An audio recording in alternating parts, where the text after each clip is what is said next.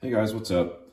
This is a video about replacing my broken fan motor on the rear cooling fan for my Buell XB9SX. I don't know if you can see that. That thing went through thermonuclear meltdown. You can actually see, you can actually see, let's see if I can get a light on this real quick. You might be able to see some metal shining through on the back side there. You can see the plastic went through a rough day. So this fan motor is shot. As you can see there, it's not supposed to do that. And so you can probably find some used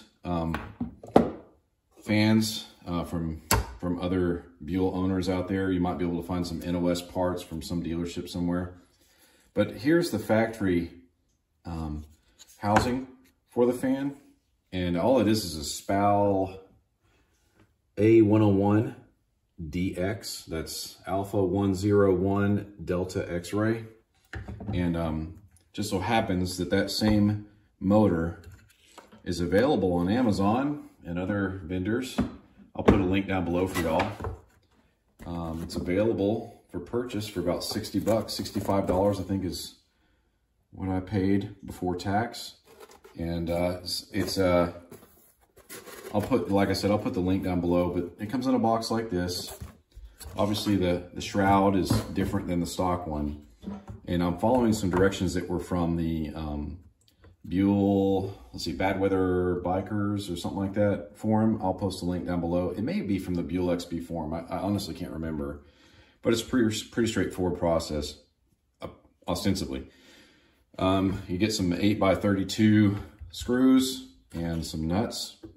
You basically make a makeshift puller, and the idea is to tighten these until it presses the fan off. Right, because that's pressed on. Sorry, that's pressed on, and so I'm working these back and forth to take this thing off, and hopefully we get that done. So wish me luck. Might be helpful if I got the right. It is not the right. Okay. So the right wrench size is 3/8, and Allen is 9/64. And so I'm just gonna tighten these up. A couple turns or one turn at a time, just depending. I'm going by feel rather than anything else really. So just trying to feel the tension build up and basing my turns on that.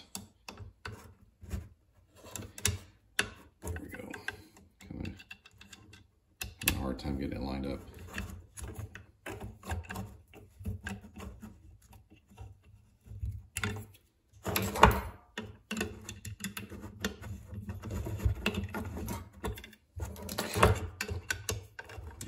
Feels as if it's moving, but it's hard to say. It could be the shroud flexing. Definitely undergoing some, yep, I can see it. It's coming out. So it's just kind of a slow going process. So I'll go ahead and fast forward this process for you guys, and we'll come back whenever I've got this fan removed.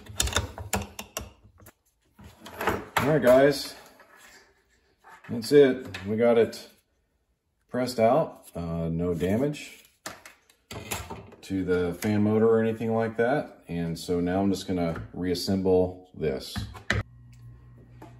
All right, guys, so pardon my mess here. I attempted a few ways outside of that homemade puller to get this fan blade removed. That included trying to brute force the fan blade off, and I can't do it. Lance, you look like a strong young pup. Why don't you see if you can give that a nice tear?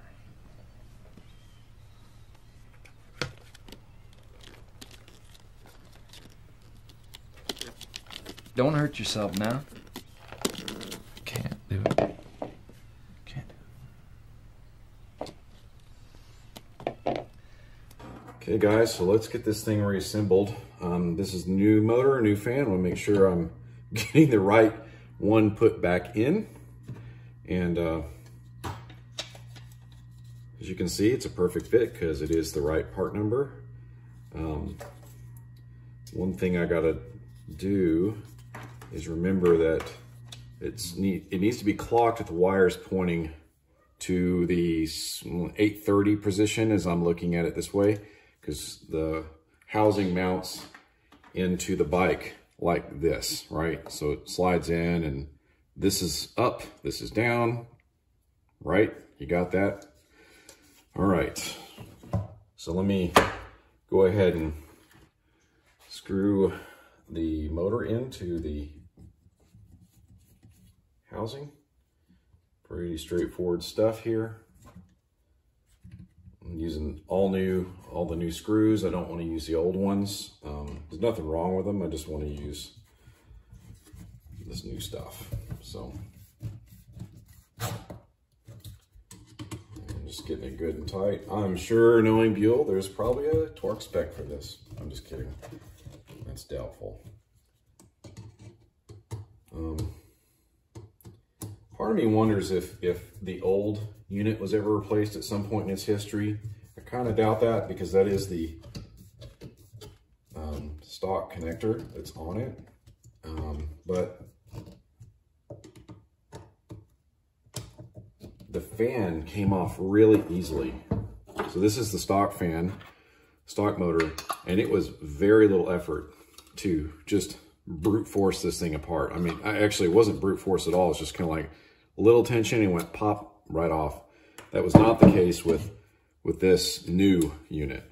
I'm also curious what I'm gonna have to go through to press this back on. Hopefully it's no big deal. Let's see. Oh, easy, done. It's on there. There you go. So now I have a new fan.